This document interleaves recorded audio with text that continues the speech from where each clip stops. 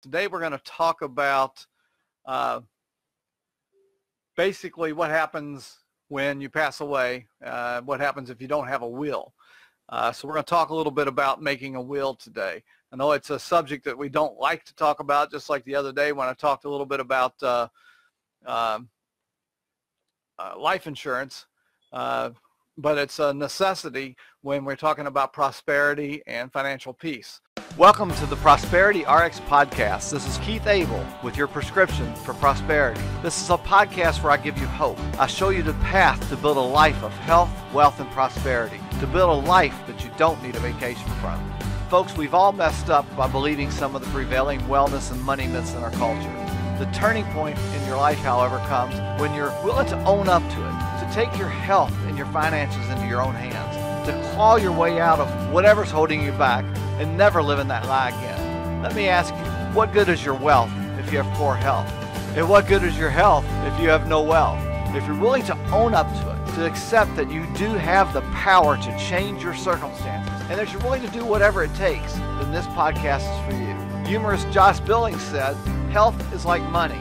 We never have a true idea of its value until we lose it." You truly can change your life and start on the true path for good health, financial peace, and prosperity. So let's get on with the show. Like I said, today we're going to talk about making a will and what do you need to know. Now, we know that making a will isn't fun to think about. None of us are promised tomorrow, but many of us still live like we're invincible. You know, a 2017 survey found that nearly 6 out of 10 of American adults don't have a will, and that's absolutely crazy. The truth is, your loved ones depend on you to make a will. You know, even if you don't own multiple homes or consider yourself wealthy. So what is a will?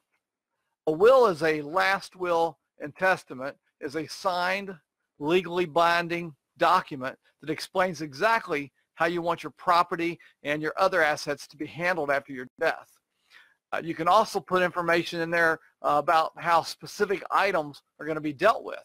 And if you have children, who's going to take care of them and how? If you don't want them to go live with that mean Aunt Betsy, your will spells out where you do want them to go. And creating a will allows you to decide beforehand where you'd like your assets to go after you're gone. And that's what a last will and testament's all about. You get to decide who gets all your stuff, single or married, and it matters. So why making a will is important? Well, each state has its own laws when it comes to setting the affairs of someone without a will. If you don't have one, or if it's determined to be invalid because it wasn't signed or done the right way, a judge will appoint an administrator. Usually they don't. Usually they appoint the spouse and then the children to serve as a personal representative. But it's not something you really want to leave to chance, is it? A will is the last gift that you're going to give your family and your loved ones. It makes the management of your assets clear and makes it real simple for everybody that's involved. If you don't have a will in place when you die, there's no guaranteed that your wishes are going to be followed. But what happens if you die without a will? Well, when you die without a will, it's called dying intestate. Basically, it means that you haven't left a written testimony about your after-death wishes. So if there's not a will, guess who gets to make all the decisions? The government. Just like in the famous cases that we've heard about in the news, like people like Prince and other famous folks that pass away without a will. The state law determines how to distribute everything that you have. And the final outcome may or may not reflect what you'd like to happen. Plus, dying without a will puts an unnecessary strain on your family. Not only will they be grieving, but they'll also be dealing with the mess that you've just left them, potentially for years. And they'll be stuck with a pile of legal fees to get it all sorted out. Basically, when we fail to make a will, we're not putting our loved ones first. Honestly, we can do a better job than that. And if you're not prepared with a simple will, the courtroom could turn into a free-for-all with your family members in the center of the ring. You don't want that, right? So get everything prepared beforehand. Here's what you'll need to know. Now, you've decided to make your will, but what needs to be in your will is the question. As a bare minimum, you need to make sure it includes the executor or personal representative. You're going to appoint somebody who will make sure your wishes are carried out to the T.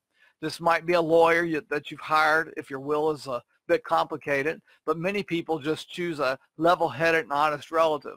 One of your adult children or a close family friend would do just fine. The personal representative will do more than just read the will. They'll also make sure all other end-of-life business gets taken care of correctly. Next, the beneficiary. If you're married, it may be as simple as just naming your spouse as the one who receives all your assets. But you'll definitely want to have some other beneficiaries named just in case your spouse isn't still alive when you pass away. Next, the inheritance instructions. Next, you'll want to spell out what you want each of the beneficiaries to receive. You know, if you've got children, it might just be a simple percentage of your assets or a dollar amount that you want each of them to have. The instructions may also include a list of specific items that you're leaving to friends and family members. It's all up to you. And finally, the guardians. If you still have children who are minors, you'll want a will to specify who will take care of them when you're gone. Maybe it goes without saying, but be sure to talk with your choice of guardians before naming them in a will. This decision shouldn't be taken lightly. So what does a will not cover? Well, be sure to handle these other items that are not covered in your will. You might want to make a note in your will about where these documents can be found. So your retirement fund, your company 401k account, or your IRA accounts will already have beneficiaries named for them in their original documents. Life insurance policy or policies. The beneficiary or beneficiaries for your life insurance are also taken care of apart from your will. Joint tenancy assets. If you and someone else, like your spouse, hold a joint title to anything, like a house, a bank account, a vehicle, then the ownership would automatically pass to the surviving person. If you want to make changes to the people receiving these funds, be sure to get in touch with the fund manager or the insurance company directly. Don't assume changing the beneficiaries in your will means these documents will be changed also. It's a separate matter altogether, but should really be coordinated. Next, you might ask, do I need a lawyer to make a will? Don't let the idea of making a will fill you with dread or visions of long, expensive lawyer visits. Most household estates aren't that complicated and don't need the work of an attorney. So what does complicated look like? In some rare situations, you may want to talk with an estate attorney because you have a large estate, or you have assets in a different country, or maybe you wish to remove someone from your will, or you have concerns about someone contesting your will or claiming that you weren't of sound mind when you signed it. While these events and situations are not common, they're complicated enough to get some professional guidance from an estate attorney. But obviously, this is going to cost you some money. If you're looking to make a simple will to take care of basic things like your property, children, investments, and personal items, you can do that online. Making a will online is the easiest and most cost-effective way to go about making a will nowadays. Go to one of the companies that legal form type companies, and you can find wills there. All you need to do is fill in your information, and the will is tailored for you. Did you know that when lawyers draft wills, they use forms similar to the ones that are online with these services? So don't feel bad about cutting out the middleman. You can do that. Just remember to choose the correct state that you're living in and follow the rules when it comes to having your will signed and dated and the appropriate witnesses. Failing to do that can invalidate your will. A will produced online is just as legal as one a lawyer produced, but you can still consult a lawyer when using these forms if you've got any questions or concerns. So, how to make a will? Well, number one, decide what property to include in your will. Go ahead and gather up all the paperwork for your home and other real estate that you own. You also want a list of all bank accounts, investments, and retirement accounts, complete with account numbers, passwords, and links to their online sites if available. Number two, select your beneficiaries. Next, you'll decide how your assets are going to be distributed and who's going to get them. Consider all the possibilities and plan accordingly. If your spouse is still living, you may just leave everything to them. But if neither of you is around, how will you divide up your assets in your estate? You can leave an equal percentage or specified dollar amount to each of your children as you see fit. Whatever decision you make, write them down in the will. You can designate certain items for certain people to get. like giving the family grandfather clock to your oldest son because you noticed he always liked winding that thing. Number 3, choose an executor for your will. The executor is the person who will read the will and see that your wishes are explained in the will and are carried out. The executor will handle all those special giftings like the grandfather clock and use the funds in your estate to take care of paying any debts that you have left over. You want this person to be especially level-headed, ethical, and responsible, someone that's unable to be intimidated by strong-willed family members. You may want to choose one of your adult children, a family friend, or an attorney to be your executor.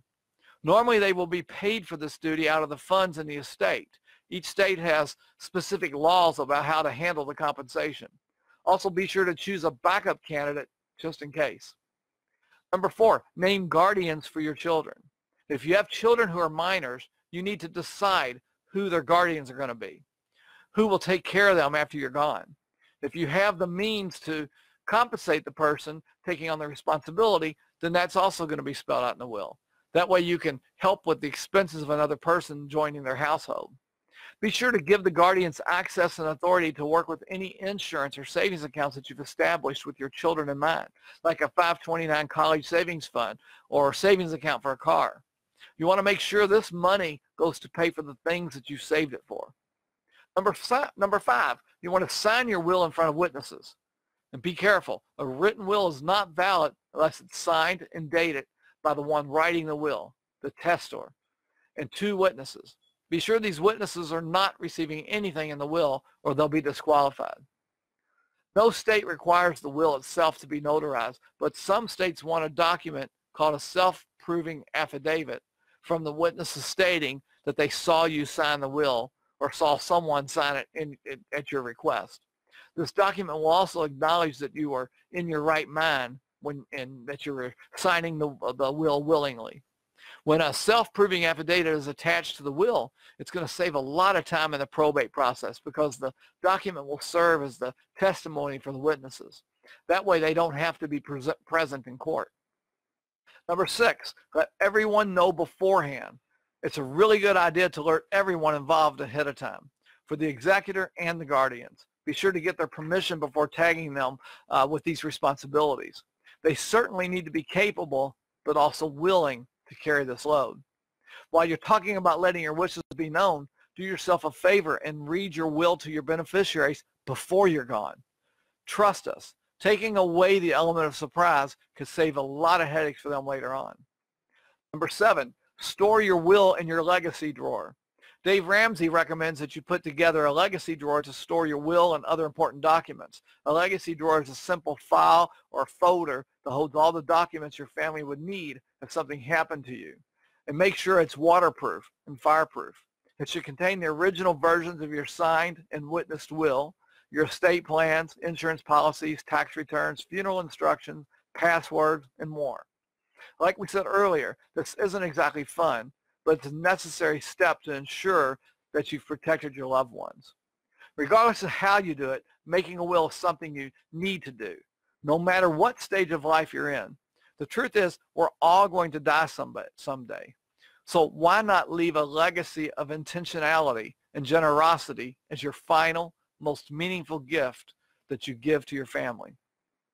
Guys, I hope you got value from this video. If so, be sure to share and like it.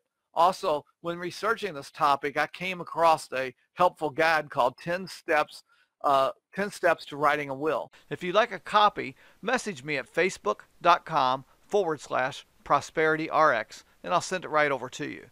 That's 10 Steps to Writing a Will. Send me a message at facebook.com/ProsperityRx, and I'll get it right to you. Thanks again. Folks, this has been another episode of the Prosperity RX Podcast, where we share with you your prescription for prosperity. Now's the best time to start taking control of your life. And as a loyal listener, I've put together a free course that you can take that will walk you through the steps of setting up and following a spending plan, so your family can also get on the road of financial peace and prosperity.